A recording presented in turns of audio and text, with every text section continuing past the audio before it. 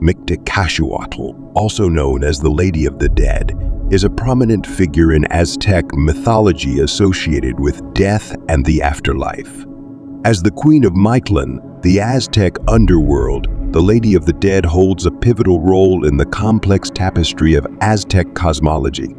Revered during the festival of Mictlantecuhtli, she is celebrated as a deity overseeing the departed soul's journey into the realm of the dead.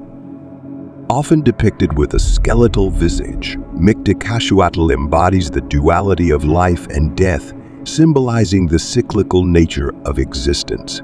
Despite her skeletal appearance, she is not a fearsome figure, but rather a guardian guiding souls to their final destination. The Aztecs viewed death not as an end, but as a continuation of the cosmic cycle, and Mictecacihuatl personified this transition.